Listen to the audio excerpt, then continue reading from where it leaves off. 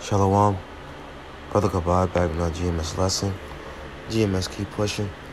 Before I go any further, I'd like to give all praise, honor, and glory to the Heavenly Father's only begotten Son, YAHAWAH, BAHASHAM, YAHAWASHI, BAHASHAM, Rakakwadash. Double honors for our apostles and elders of Great Millstone. Teach us His truth according to the Bible well. Allah Shalom, all His sincere Akims, throughout the four corners of the earth, pushing His truth through diligence and sincerity and in charity. And Allah Shalom, all His sincere followers, believers of YAHAWASHI, not just hearers of the word, but doers as well. You men, women, and children, and hopefully elect. Shalom. And this lesson is going to go into the famine. All right, that's here. All right, don't listen to the news. Don't listen, when they say, there's no such thing as, a shortage of food. These things are coming in this Bible prophecy. All right. It's going to come a time when you go to the store and what you see on the screen is going to look just like this. All right. And no one's going to have answers for you.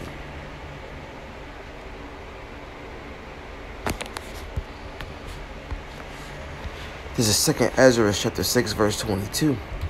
And suddenly shall the sown places appear unsold, and the full storehouses shall suddenly be found empty. And this is a warning. This is a warning from YAHAWASHI, man. Because that's what the Lord told us to do. To warn His people. This is the book of Ezekiel, chapter 3, verse 17. Son of man, I have made thee a watchman unto the house of Israel. All right? Which consists of the so-called Negro, Latino, Native American, wherever they are scattered. All right?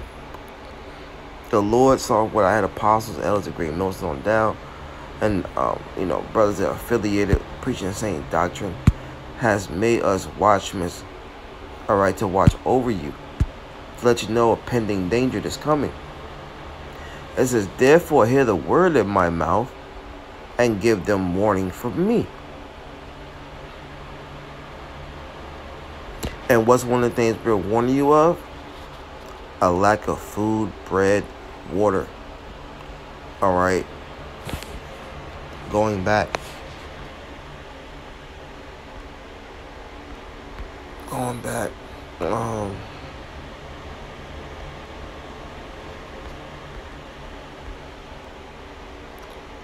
Once again, 2 Ezra 16:22.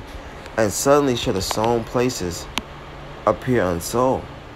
So you're going to walk into a store one day that was once full, all right, had enough grocery, had enough resources, and they're going to they're not going to be there. All right, so the full storehouse shall suddenly be found empty. And what are you going to do when that happens, man? What are you going to do? All right, what you ought to be doing is praying to YAHAWASHI now that He has mercy on you when these times arrive. Because they're going to come. They're going to come. It's the book of 2 Ezra, chapter 15, verse 1. Behold, speak thou in the ears of my people the words of prophecy, which means to tell you something that's going to come to pass before it comes to pass, which I will put in thy mouth, saith the Lord. This is not coming out the mouth of T.D. Jakes. This is not coming out the mouth of Creepshow Dollar. This is not coming out of the mouth of Joel Osteen. This is coming out of the mouth of the men of the Lord, man. This is where you're going to hear this message from, the truth of the Bible. Jump down. Verse 5, behold, saith the Lord, I will bring plagues upon the world. See, these things that are happening, you're going to know it's the God of the Bible bringing it. Satan's going to go out the window. All right. Man's going to go out the window.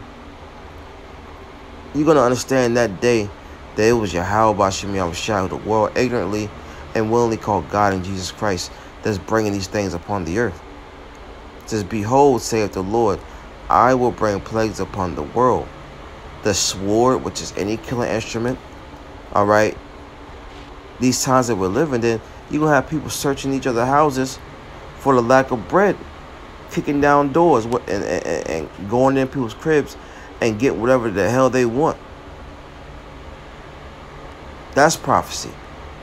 It says famine, a lack of food, bread, resources, and we're seeing that now. You go to the store now, or any restaurant.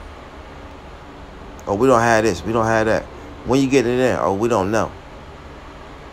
Because you ain't getting it in. All right? It's going to be a hike in prices. All right? Inflation's going to hit. And there's going to be nothing in the stores. People going to be scratching their heads, scratching their rumps. All right? Not knowing what the hell to do. It says death and destruction. All these things are coming. Thus saith the Lord, thus saith the Bible.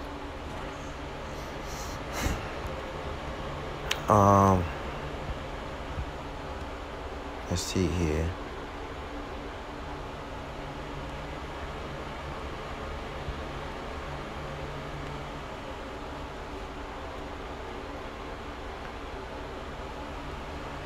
This is 2nd Ezra chapter 15, verse 27. For now are the plagues come upon the whole earth, and ye shall remain in them. For Yahawah shall not deliver you, because ye have sinned against him. And that's one of the major reasons why these things are going to happen amongst our people. Because you have sinned against your power, and you continue to sin. That's why the Lord said, why shall I stricken them anymore? There's going to revolt more and more. All right? The Lord has to put you to death. You Israelites, you so-called Negro Latino Native Americans. You out here celebrating these pagan holidays, Christmas, Thanksgiving. All right? The Lord's going to visit you. Eating shrimp, pork, crab, lobster. The Lord's going to visit you. Idol worshiping false idols and gods. The Lord is going to visit you. And our Lord and Savior's name is not Jesus. It's YAHAWASHI, which means he delivers, he saves. In ancient Hebrew, Lashwan Kodash. Because our Lord was a Hebrew. He spoke Hebrew from the tribe of Judah, which makes him a Hebrew Israelite. So-called black man. All right? If you're down with the ways of this world, the Lord is going to visit you. And one of the ways he's going to visit you is through a famine, man. Through a famine, man. All right?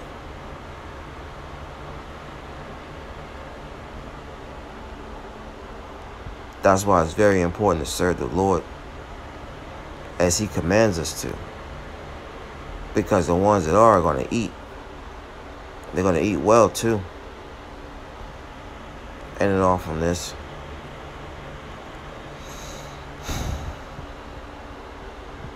This is Isaiah 65.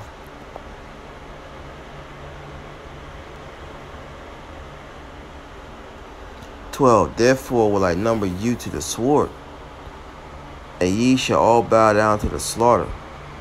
Because when I called, ye did not answer. The Lord's calling our people now. What is men on the highways and byways, week in and week out, preaching his blessed word. When I spake, ye did not hear, but the evil before my eyes, and did not choose that wherein I delighted. Because the Lord delights in us keeping his word, keeping his law. And our people didn't delight in that. So it's going to come a recompense. It says, therefore thus saith the Lord power, behold, my servant shall eat, but ye shall be hungry. Behold, my servant shall drink, but ye shall be thirsty. Behold, my servant shall rejoice, but ye shall be ashamed. You see? And that time we're living in for this to happen is now. It's happening now. Behold, my servant shall sing for joy of heart, but ye shall cry of heart and howl for vexation of spirit. You will be in that spirit of, damn, I fucked up. Excuse my rude speech. But it's going to be too late, man.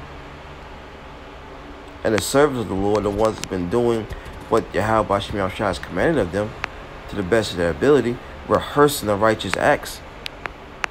All right? They're going to be rejoicing, man.